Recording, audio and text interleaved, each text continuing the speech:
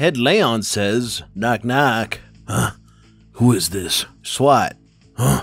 SWAT? Yeah, I'm SWAT. You know, signing warrants, arresting terrorists. Sir, you're in my way. Thank you, Head Leon, for becoming my 8th patron. Alright, let's get into the video.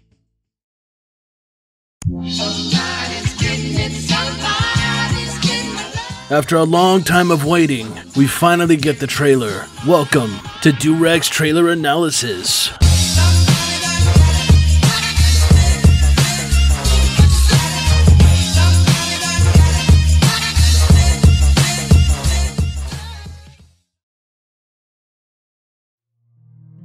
Now I just want to state that this video is going to be for the first gameplay trailer. Anything related to CoCoSa will be put in a separate video at some time in the future, whenever we decide to find anything in the trailer, that is. Alright, so the trailer opens up with an upshot, establishing that we are next to a gas station in what looks to be a city. What city, you might ask? Well, if we paid attention to previous information that's been said in the past, then this city should be Los Angeles, or LA, in the state of California, US of A. I mean, come on now, those gas prices are a dead giveaway. Moving on. What's interesting about the next scene is that they come out of a SWAT truck in an alleyway, when in the previous scene that we had seen before, they were showing the front of the store. Now I'm just guessing here, but I think this signifies that we have multiple ways to get into this objective. Now my theory might fall flat on its face because you can see both red and blue team at the same time in this general area, but if we watch closely, we only see red team hop off of the back of the truck. It isn't until this scene that we notice blue team is here. They're standing on the right hand side, so maybe they circled around the building to get to red team while hugging the wall that's on the right, and obviously they couldn't come from the other way because it's blocked out by a police car. If we look on the right, there's a no entry sign, and if we just pause the video as it gets into the next scene, we can see that there's an opening on the right supporting my theory. Here's a rough sketch of what I think this area is. Even Talk refers to it as a site. Talk to TAC 15. You have compromised authority to make entry on Site 1. How copy? Roger that.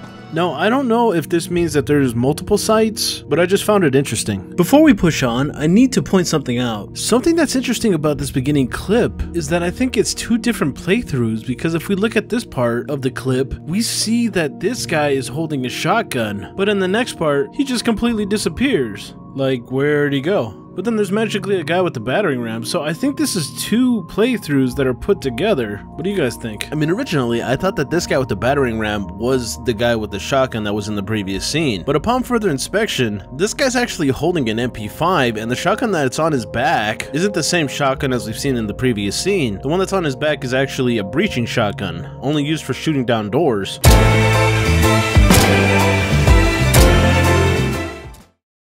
So it's not the same person. This is why I think it's a completely different scene. So the 2 teams push into what looks like the back of a storage room, and then they proceed to stack up on the next door, and kick the door open.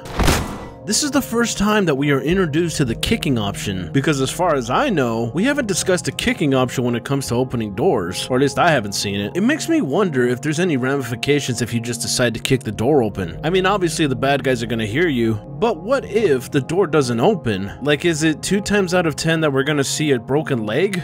Because we tried to kick a door open, and now we have to limp around the map because our leg is broken? Just curious. Well anyways, he kicks the door open and title screen, gameplay trailer.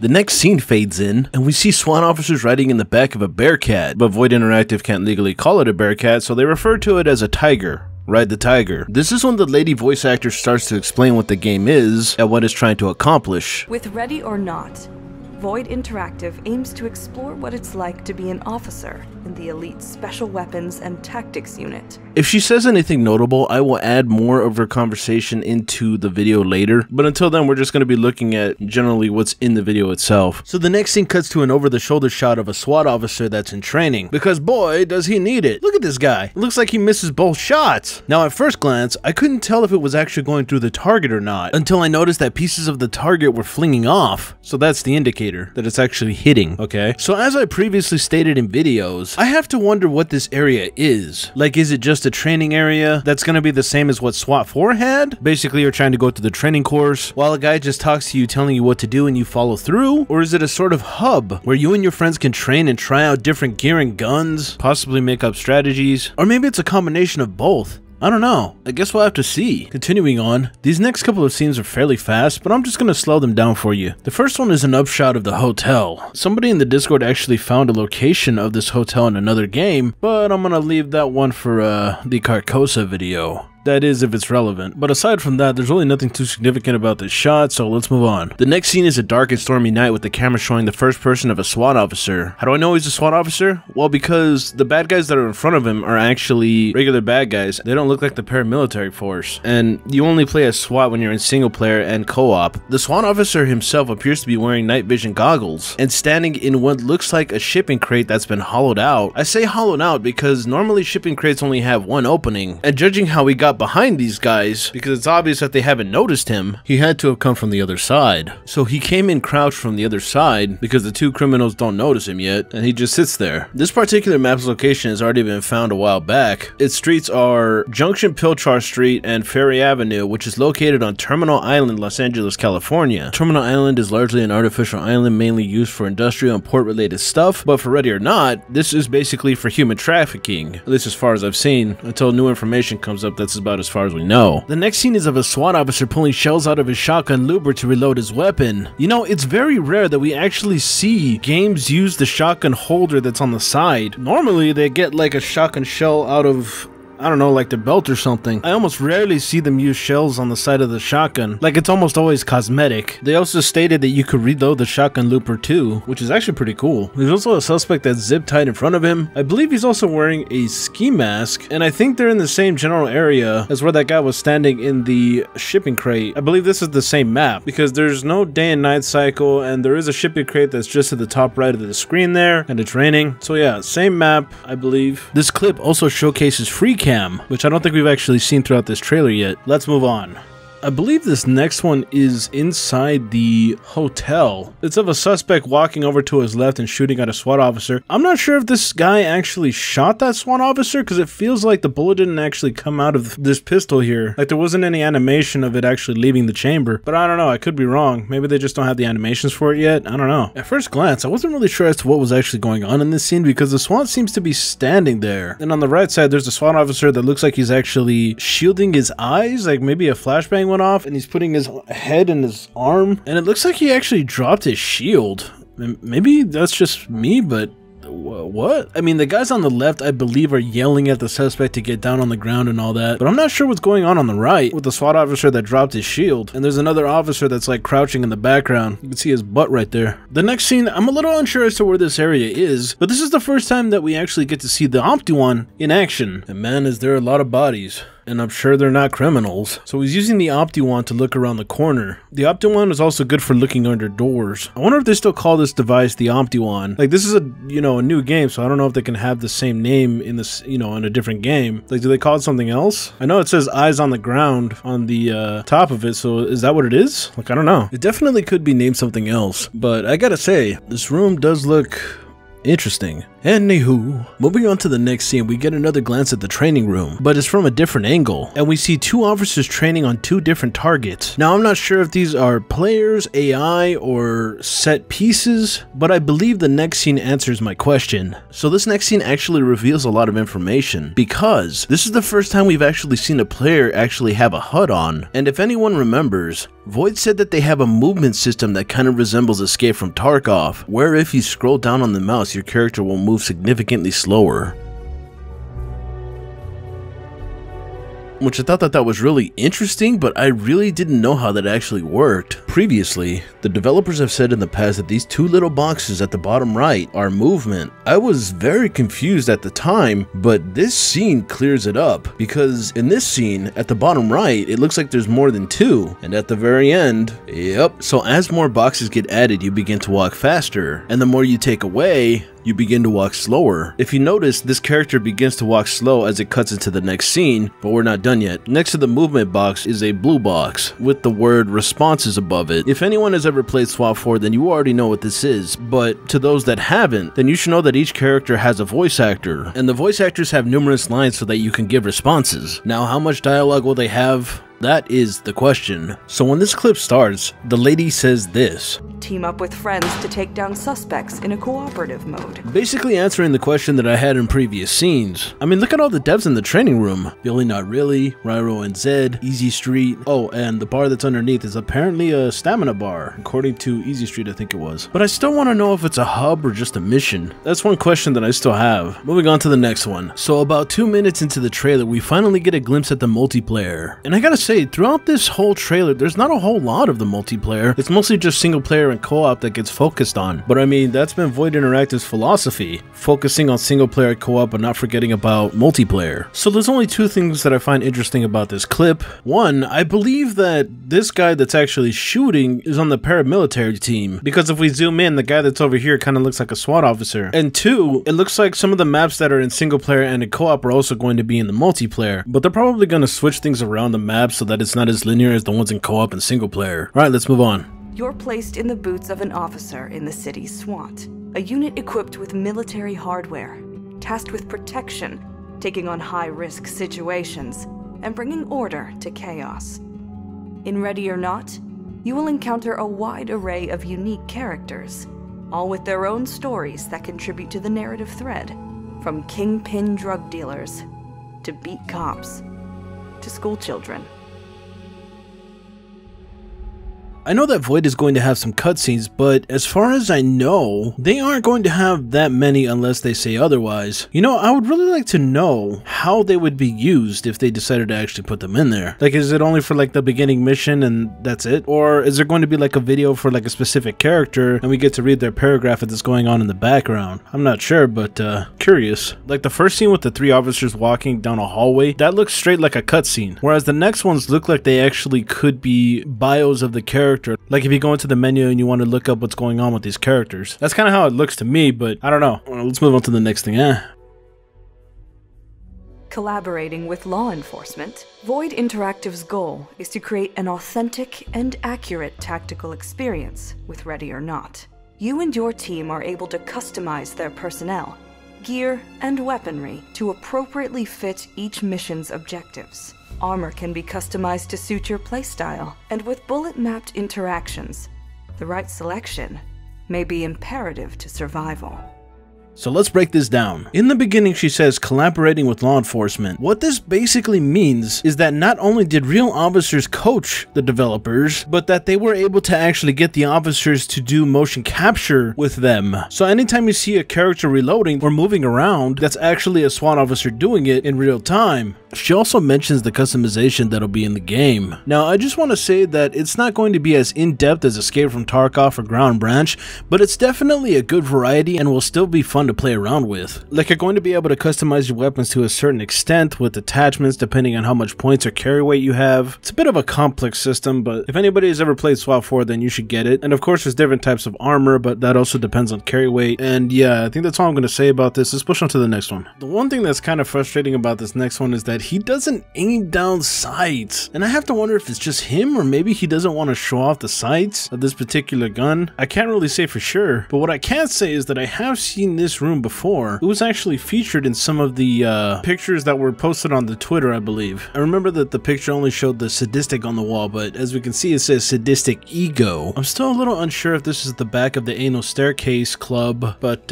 yeah, still pretty interesting. All right, let's move on. The next scene shows a radio menu, and something that's interesting about it is that it actually lines up with where you have the items on your character. Let's see, the top 3 are exiting the menu. The 3 on the right are a stinger, a pistol, and another stinger. The ones at the bottom are, I believe, a flashbang, breaching shotgun, and C2 gas. The 3 on the left, I believe, are 1 flashbang, SMG, I think that's an MP5, and C2 plastic explosive for blowing open doors. At least I think that's what that is. I could be wrong though. Underneath the radio menu, there seems to be a mag count for each weapon. Looks like 1 mag for the SMG, 24 shells for the breaching shotgun, and 4 mags for the pistol. There also seems to be weight because of all the gear he's carrying. I'm sure it affects the way that he walks. Now the question is, why is this crossed out? I find that very interesting. So he chooses the stinger and opens the door slightly and tosses it in. This is when we realize we're in some sort of motel. And I'm over here wondering, who only brings one mag for the SMG? Oh, it's not a regular SMG. It's like a paintball SMG. Did I mention that Ready or Not seems to be the type of game that has tiny icons when you get close to objects? Well, if I didn't, it does. But anyway, so he pushes into the room and tells the suspect to drop the weapon, and I really dislike the way they handled this, because as he's putting the pistol down, he's aiming the gun at you. Like, if I saw that happening, I would have just shot him. I really hope that they fix that. Like, instead of just him trying to put it down slowly, maybe just have him drop it. At least that's just my thoughts. It was a nice animation though, but I really don't like how the pistol was aiming at you when that was happening. Jump cutting to the same area. Yeah, like we're gonna be detained for long. So the next scene features the cuffing mechanic that we've seen on Void Interactive's media outlets, but this time it's with a white supremacist, just judging by the swastika that's painted on the back of his jacket. Rebels reject belters. It's what it says on the back of his jacket, but I have no idea if that means anything. I tried looking online, but I didn't see anything that looked relevant, but maybe you'll have better luck than I do. I really like the way that this cuffing animation looks. You know, this guy kind of looks like he would be a part of that one biker gang that one voice actor mentioned that one time. What do you guys think? The next scene is of different officers using a more aggressive approach on a different room but on the same map against the same suspects, or at least that's what I think. These next three scenes are actually connected. So it shows the police side and then it shows the bad guy side. We get to see the replay viewer in action here, and then it shows the police side again, but he actually kills the bad guy. This player also had a HUD on, so not only can we see the movie mechanic again, but the HUD also gives me reason to believe that this particular part is single player, because when he looks at the SWAT officer, we don't see any name tags pop up. We can also see when he looks at the officer, his responses that are at the bottom right change, whereas earlier we saw with co-op they didn't change when they looked at other officers. It could also be that this guy is gold leader, just judging by the color of the box. Alright, moving on. Up next, it looks like we're back to looking at the multiplayer, and again, it's in that one shipping yard that we talked about earlier in the video. It seems like these players are just outright shooting each other. It makes me wonder if this game is just TDM because of how chaotic it looks. The multiplayer definitely looks fun though. The next scene is also multiplayer. It's a SWAT officer tasing a paramilitary guy, and I believe this is VIP. I don't remember how the VIP mode actually works, but I think it's one of the modes where, like, if you tase a bad guy and you cuff him, he gets more points because you cuffed him instead of just outright killing him. At least I think that was VIP from SWAT 4. I don't remember. Can't say I've really played the multiplayer for SWAT 4, so I'm a little unsure on that part. Might have been barricaded. I don't remember. But anyways, I think this room is the same one that had the sadistic ego sign that was on the wall, which gives to the idea that maps from multiplayer and single player co-op will be shared, but slightly altered for balancing, just like how SWAT 4 did it. Very interesting. Alright, let's move on. The next scene takes place in what I believe is the hotel, but basically what happens is that a SWAT officer lobs a flashbang across the room where I believe a suspect is, and his eyes won't be working anytime soon. Looks like this next scene is also taking place in the shipping containers map, but this time around it's actually from the perspective of co-op and single player point of view, because these suspects aren't paramilitary, and it looks like the SWAT is actually just mopping up at the end of a mission. At least that's what it seems like to me. So once again they show off the replay viewer cam, and they also tell us that we can turn off the HUD if we don't really want it on. Also, I believe the guy that's cuffing this person right here is gold lead, just judging by the gold line that's on his back. I'm not sure what the gold lead actually does. I'm not sure if he commands both teams or each team gets a gold lead, or I don't know. That's an interesting thing to talk about in a later video. Alright, moving on. The next one is of a training room where an officer is tactically moving in to clear out targets. Notice he only shoots the guy with the gun. I have to wonder how big this training room is, because every scene with the training room just seems to be a different area. Are there multiple training rooms, or is it all in one big map? That's a pretty good question right there. Alright, moving on. So the next one is of them showing off the drone, which I think is cool, but I imagine the drone is going to be really loud. So won't the bad guys just shoot it down, or what? But it looks like they're actually testing it out in the shipping containers area. Although it looks like there's a different time of the day, but I can't really tell if it's just a light or or not. Like, it still looks dark, but it looks like a light dark, you know? I could see a guy like walking out in the distance right there. At the bottom left it says 135 RPM, which I'm guessing that's how fast it's going right now. And the one in the middle is from the pilot, so you're the one that's piloting it. The other one is from the ground. That's how far it is, you know, from here to there. And yeah, that's pretty much all I got to say about this scene. Oh, looks like we got a better look at the gas station. It definitely looks a lot bigger than I initially thought. But basically what's happening here is that the guy leans in and lobs in a stinger. He pulls out a gun that kind of looks like a grease gun. I don't know what the heck that is, but I'm sure you gun nuts down in the comments will tell me eventually, right? And then poof, kind of a lackluster explosion before the next scene. But I believe there is a second explosion after the initial blast. I think I actually saw that in a different scene before. Before we move on to the next scene, there is a guy that is actually standing behind the vending machine that is in front of us. But if he didn't see that stinger, then he basically ate that. All right, moving on. So the next scene I thought was actually kind of funny because he wedges the door, and if you don't know what a wedge is, basically it's a door stopper so you can't get in or out. The only way to get rid of it is by using a multi-tool. But anyways, he wedges the door and then he proceeds to try and unlock the door. Like, what? Why would you? Anyways, so looking at the icons displayed on the door, obviously the one that he's looking at is the wedge icon. The one to the right is for the Opti-Wand, for looking under the door. This icon is for the multi-tool so you can unlock the door for a more stealth approach. This icon is for opening the door fast or slow. And this icon is for the C2 charge if you just want to blow it open. Alright, let's move on. The next scene looks like it's in the lobby of the hotel, with two officers moving up on a perp and taking him down while in the replay viewer. So again, we're back at the shipping container area with a guy wearing night vision goggles and reloading his weapon and firing. Now, if anybody remembers that I had said that I had seen a 30-second clip that wasn't meant for the public, well, I had mentioned a part where he's reloading and there's a mag icon attached to his palm as he's reloading. This is what we're seeing here. And looking back at this, when he pulls out the mag, the icon looks like it's empty, but when he puts in another one, it shows that it's full. So that's an interesting mechanic that I don't think I've actually seen any other games do. At least not that I can think of. But yeah, pretty interesting. Moving on. You know what's really cool? Having the ability to flip on your night vision goggles or flip them off and turn off the power and move under the cover of darkness. That's pretty cool. That's basically what they just showed off right here.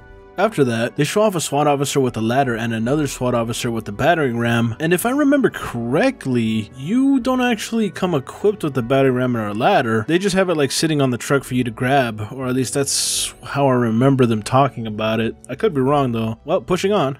The next scene is where we get to experience what the sniper is like. So the way that the sniper works is that you pull out your little tablet in-game and control where the sniper shoots, but the snipers are set in certain positions, so if there's no suspects in that window that he's looking through, then he won't be able to shoot anything. So snipers are only so useful, and they'll call you up on the radio when they see something. First, I had thought that the person that was controlling the sniper was just a bad shot, but after looking at it over and over again, I came to a different conclusion. Is this trying to tell us that this is some sort of scare tactic? Like, I'm over here like, there's no way he misses this shot unless he's doing it on purpose. This is why I'm thinking it's one of those scenarios where it's like, the next one's gonna be for your head, so give up and put the gun down. That, or maybe he is just a bad shot. I don't know, but I really hope it's the alternative because that actually sounds like a pretty cool tactic, I gotta say. There also seems to be a white supremacist holding a hostage, and that missed sniper shot tells us that we can shoot through walls. Alright, moving on. The next couple of scenes feature SWAT officers wearing gas masks and lobbing in CS gas. CS gas is essentially tear gas. It'll definitely have an effect on the suspect or anybody without a gas mask, causing them to cough really sporadically, so wear a gas mask if you decide to use CS gas. The next scene looks like a couple of SWAT officers that are pushing into the gas station, but for some reason, this character seems to be stunned. He was probably hit by a friendly flash grenade or something. Whether it was on accident, I don't know. Alright, moving on. Cutting to the next scene, it seems like we have two SWAT officers that are actually moving up to cuff a maid, I believe that is. And it kind of looks like they're just trying out the animation, because they kind of just like stumbled into it, like as if they're just trying out the animations for the first time. But yeah, let's move on. What happens next is basically a in-game cutscene, so to speak. So the scene starts out with an upshot looking at the hotel that we've actually been seeing the insides of throughout this entire gameplay trailer, and then it switches to a SWAT team that's in the back of a SWAT truck, and they're riding to the destination of where the hotel is.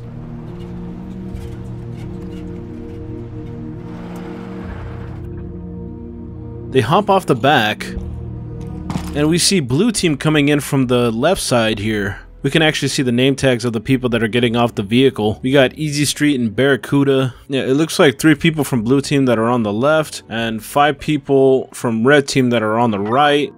So they stack up on the door. Use the wand. And then a guy uses the Opti wand to look underneath the door. Mirror gun ready. There's a lot of them, and they all have guns. There's a lot of them and they all have guns. So he raises up the shield. The guy on the right opens the door, and another guy behind the riot guy tosses in a 9-bang. I think that's what it's called. They start pushing into the hotel, which, might I say, looks pretty gorgeous. But one thing to note is that there are different colored shotgun shells in this looper. Before, in the beginning of the video, they were yellow, and in this one they're red. So this is just a subtle way of telling us that there are different ammo types. Alright, moving on. So now they're running down a hallway, and this is probably the best example for the movement mechanic, because he's walking fast and then he slows to a halt and then he puts it back up so he can walk a little faster. And then the scene cuts to the hotel again, but this is in a different part. It looks like they're having a gunfight with a couple of Latino looking guys. The guy pulls out his mag to check to see if it's still full as a SWAT officer comes running around the corner and he takes one to the face. Yeah, I've noticed that some of these guys don't actually aim down sights, which is kind of annoying to me, but maybe that's just, I don't know, maybe that's just the way that they play. I don't know. The next scene is of 2 officers training in the training room, and they're actually using that lean feature that actually looks pretty good. But I mean, motion capture, so obviously it's gonna look good. Still in the training room, this clip is showing off the C2 plastic explosive where they stick it to the door and 3, 2, 1, blammo! And then the lady goes on to say how dynamic the doors are. Players may open them regularly, kick them in, or incrementally swing them open in order to insert a grenade or engage a target. The one thing that I actually found surprising about this trailer is the fact that they're going to have traps in the game, because I remember them swearing up and down that they were going to have traps, but seeing this in here, it's just like, you lying sons of bitch. I definitely welcome this feature though. I think the idea of disarming traps is actually pretty cool. Alright, moving on. Just a second before the clip starts, you can actually see the character calling in the downed civilian, showing off that mechanic. So basically, if you want to get all the points for single player and co-op missions, all you have to do is pick up every weapon and call in every body that you see for that 100%. In these next couple of scenes, the lady talks about how the maps are going to be big and claustrophobic, and honestly that's just expected from a SWAT game, so I'm glad that they're gonna do that kind of thing. In these next couple of scenes, the lady basically talks about how suspects and civilians can be unpredictable in their nature. You have to move cautiously as you travel through the map, because you never know what to expect. The next scene, the lady talks about bullet penetration, so I'm just gonna let her take it away. Projectile types and velocity simulation put a spin on the already raised stakes. Bullets will penetrate through surfaces based on thickness, material, and speed. I talked about this earlier, but this just confirms that we can actually shoot through walls. So the next scene basically features the main menu for the game. Now this is obviously subject to change, but this part right here, it actually zooms on the first clue that we get for CoCoSa, at least one that we can see visually, and then it switches over to the multiplayer, and you can see a guy with a shotgun running in, and then another guy pulls out his pistol and he starts firing at someone, which I think we've actually seen this part in the beginning, and then it shows a bunch of other guys running in. Basically, this part of the video, she says that they're not going to talk about multiplayer in this gameplay trailer, so they're gonna wait until maybe at a later date. But yeah, but then we actually see the main menu itself again. Like, you can actually see, look, we got single player, multiplayer, co-op, extras, news, settings, exit, and then we see the server menu. All of them say void dedicated except for one that says join for Tralee benches. And then we see the maps. We got Geo Nightclub, Wenderley Hills Hotel, Port Hogan, and Gas. So I'm guessing that these are the names of the maps. And we also have co-op, VIP, and TDM for some of the modes. And then the last part of the video, they just talk about how you can mod the maps, and that's pretty interesting for somebody that likes to do mods on you know, video games. I'm not that type of person though, because I don't know what the hell I'm doing. But yeah, that's pretty much it. So this video definitely took a while to make. Overall, I thought that the gameplay trailer was good for what it was. I think it's great for someone who doesn't actually know anything about the game. It's very informative for those types of people. But for me, for someone that's actually been following the game a lot, I would have preferred just raw gameplay just to see how, you know, everything goes through just on a mission, you know? But I understand why they did this. There was definitely a lot of bugs in this trailer, and the animations were kind of wonky, like the head not staying attached to the bodies. And there also was a distinct lack of gore, which I think is going to be added at a later date. But yeah, all the bugs and the wonkiness will be dealt with by the time the game comes out, and you'll think to yourself, whoa, that's a lot of wheat. Well, I want to thank everybody for coming out to watch, and I guess I'll catch you in the next one. Bye-bye.